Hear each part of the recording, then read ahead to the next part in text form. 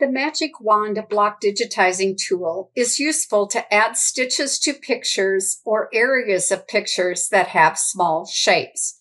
This tool will add multiple angled satin stitches to these shapes.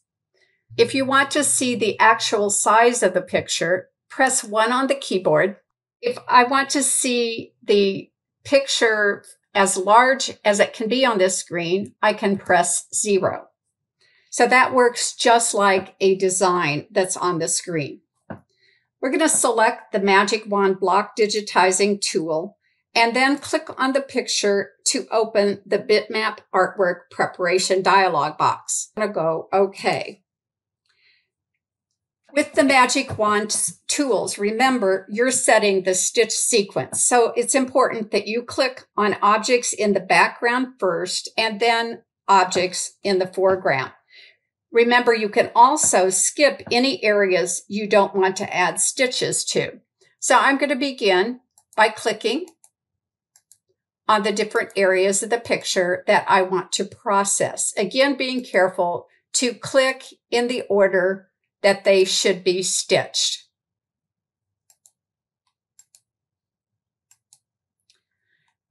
I am going to add a stitch to the outline by zooming in and clicking on the outline stitch as well.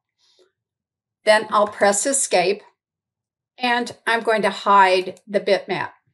Now I can change any of these objects, and this large green object I do want to change. I could have done this while I was digitizing by simply coming over and selecting the basic magic wand and then clicking on the picture, or I can change it after I process the stitches. So I'm going to just come over here and select a new type of fill stitch. Any changes that you make will be adding the new type of stitch with a single angle, not multiple angles. And I also can change the color, and I'm going to change the color of the outlines by clicking on the outlines in color film and then clicking on the color that I want to change the outlines to. I could also select any of the other areas of the picture and change the color of that area as well.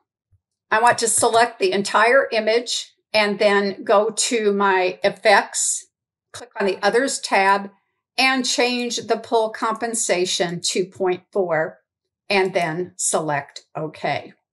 The design is ready to be saved and stitched.